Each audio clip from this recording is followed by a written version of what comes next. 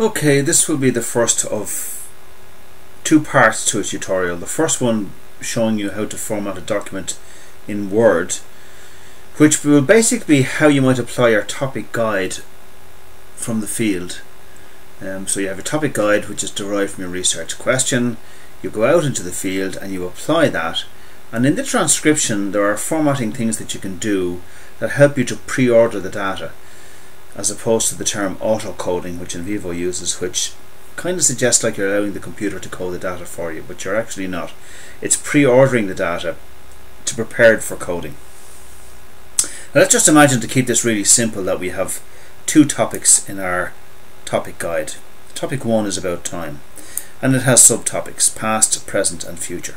Although they may not be discussed in that order, future may come up first in some interviews and past last. That actually doesn't matter. And topic 2 is about attitudes to learning, and again it has subtopics: previous learning experience, beliefs in one's own abilities, and understanding how to acquire knowledge. But under the second subtopic, when we discuss beliefs in one's own abilities, an unexpected response comes out which prompts a new question, which we want to include in that general discussion in the coding. So that's our unformatted document.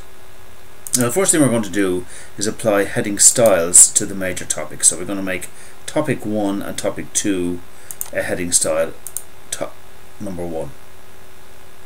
The subtopics will be heading 2.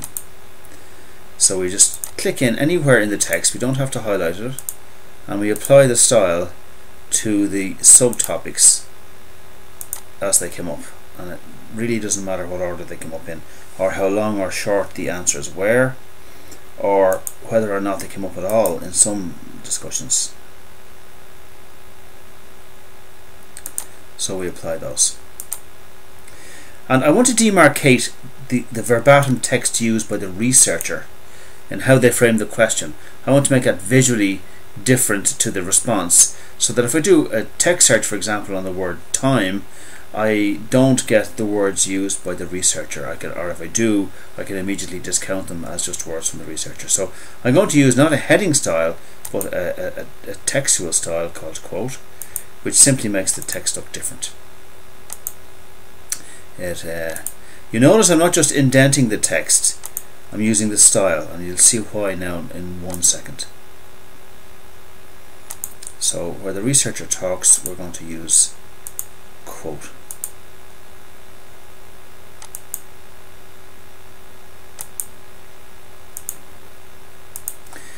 Now, I'm still not happy with my document. I'm not happy with the line spacing. I can adjust that to 1.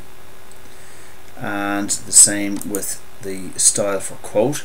I don't want to see spaces between the text. I want to see the topic, the question and the response.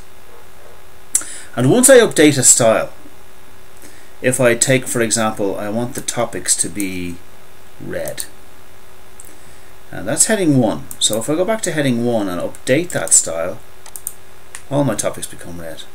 That's why I used heading styles rather than just making it look a particular way. The same applies, for example, to my researchers' words. I want them to look visually different. I want them to be blue. So again, I update my quote style,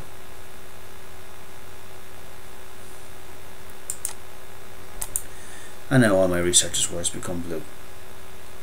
So now my document looks how I want it to, and I save it. I do File, Save As. Formatting a document, typical 1 hour interview, 30 pages. If it takes you more than 15 minutes, you're doing something wrong. I go and I save these onto my desktop,